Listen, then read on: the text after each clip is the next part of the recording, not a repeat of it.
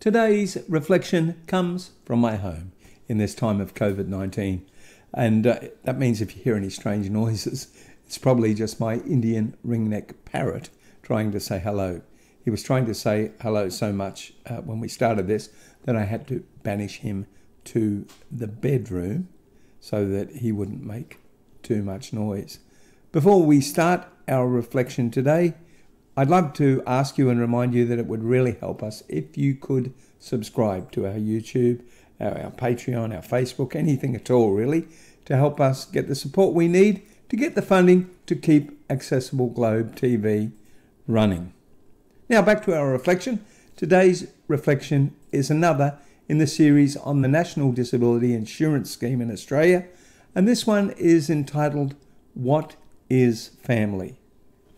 Now, under the NDIS scheme, participants are not allowed to employ their family to perform services for them, as in being paid to perform services for them by the NDIS.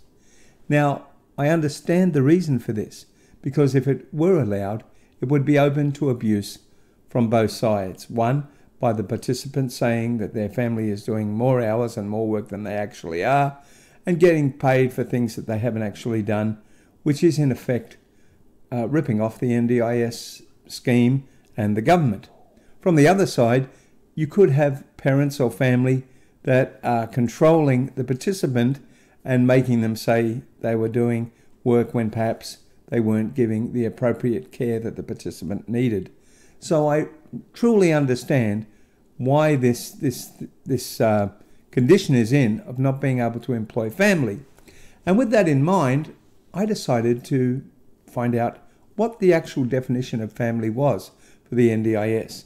I went onto the NDIS website and couldn't find a clear definition, and then continued with my internet search just trying to find a clear definition of what family was, and I couldn't. So I rang my local area coordinator and I asked her, could you please explain to me what exactly is the definition of family under the NDIS? And she said, check the NDIS website. And I said, oh, I can't find one. So she said, well, look, I'll ask someone a little bit higher up the chain from me.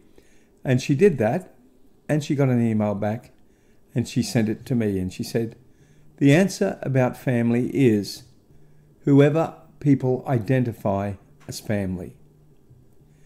Now for me, this just didn't solve the problem at all. In a world where identity means so much now, where there's identity for gender, identity for culture, we're now being told that identity actually applies to family. So what if I didn't identify as my father, my actual father as my father?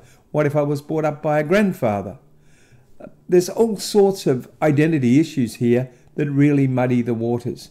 So I still don't have a clear definition of what family is to the NDIS.